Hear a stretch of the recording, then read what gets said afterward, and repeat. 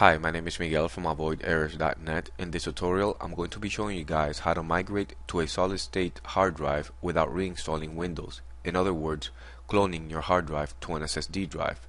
For this tutorial, I'm using Paragon Hard Disk Manager 12. The link is in the description box below. I have already installed my SSD drive.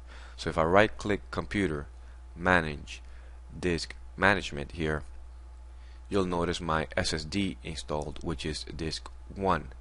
Now I'll be cloning disk 0 to disk 1, which is a local disk, to an SSD. I'm not even going to check the used space on my local disk because the destination drive is bigger than the local disk C.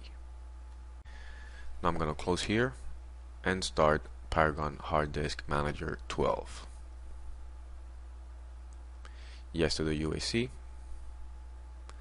And select copying and migration, migrate OS to SSD.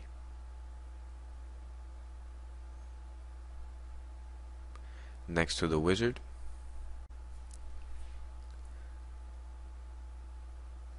so the wizard is going to copy Microsoft Windows 7, which is your local disk C, formatted NTFS with 74.4 gigabyte and 21.5 gigabyte used, onto your SSD drive, which is disk 1. So we have more than enough space to fit the local disk.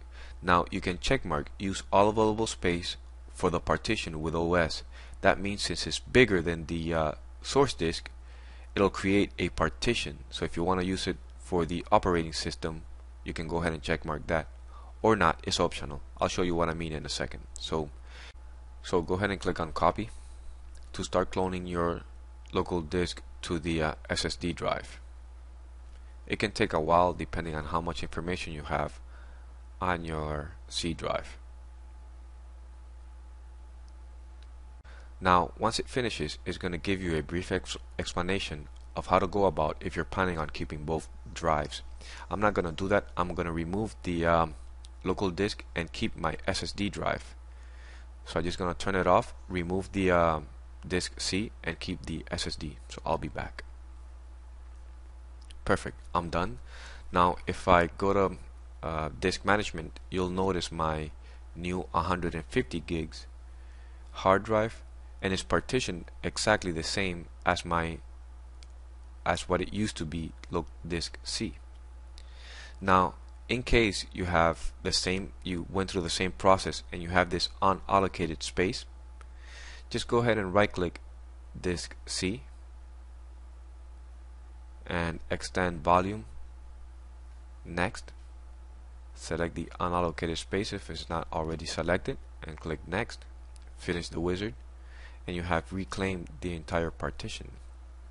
Thank you for watching this video. My name is Miguel. If you have any questions, feel free to post them in the comment section below. Thank you.